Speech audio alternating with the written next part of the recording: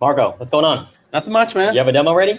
I do. Do you have a demo ready? I do. All right, let's do it. let's Ready? do this. 1, 2, 3. Oh, you're up. All right.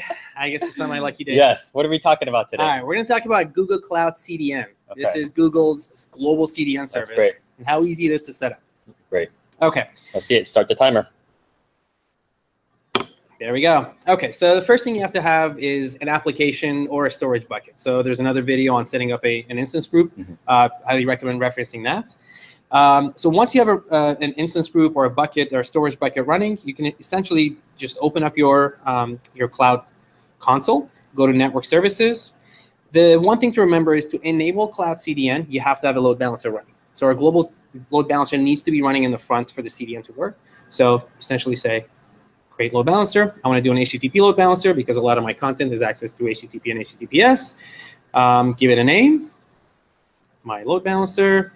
And you just want to create, here you have to create a backend or a front-end backend service or a backend bucket.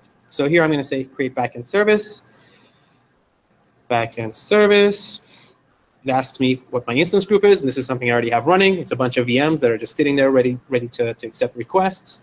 You can specify your ports. And this is, again, some load balancing options, right? You want to load balance based on load, utilization, or rate.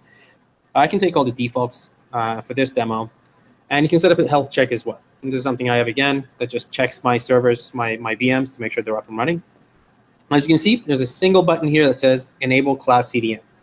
As easy as that. That's you click a button, and suddenly all your traffic's being cached all around the world. Magic of Google. That is crazy. All right, so I'm going to hit Create here. You can set up some path rules. You can skip that right now. You have to set up a front end. This is the VIP that you're assigning to your load balancer. So we can pretty much take the defaults there and hit Create. So this is firing up the load balancer and at the same time enabling the CDN option. Once that's set up, I'm going to show you how Google Cloud CDN options, what options are available to you. While that's going, let me show you where we have locations, because CDN, it's something where you want the points of presence to be spread around the world. Right. We have over 80-ish, maybe a little more than 80 sites, points of presence present. And that's on our website. I can see on our website, yep. Very cool. And then you can pretty much scroll through the list. It tells you where they're all located. This is list of worldwide locations. And also keep in mind that all of our POPs are connected via fiber, Google Fiber. So you're getting very, very fast speeds in between, and that's where your content's being cached. So one thing I think that I heard is our CDN, I mean, we obviously use it for our own services. So it's, got fiber all around the world. Yep. And, we pretty much own a huge chunk of the internet. Yep. 40% of internet traffic, I think, goes through Google That's amazing. Network.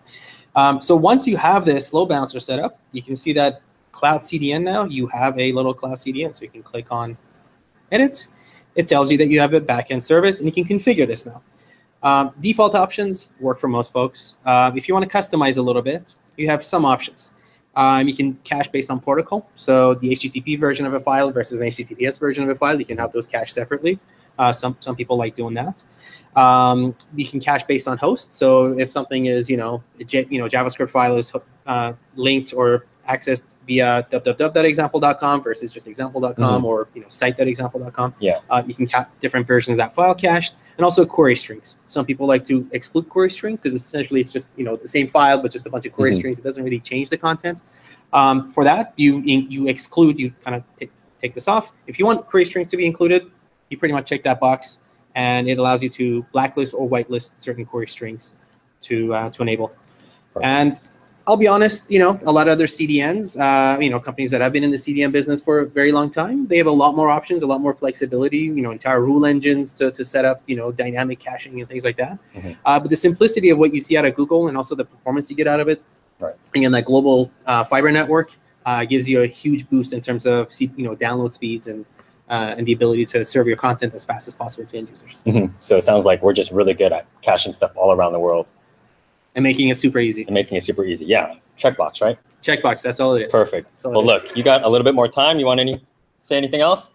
No. Buy Google Cloud Platform. CDN. This is the CDN man right here.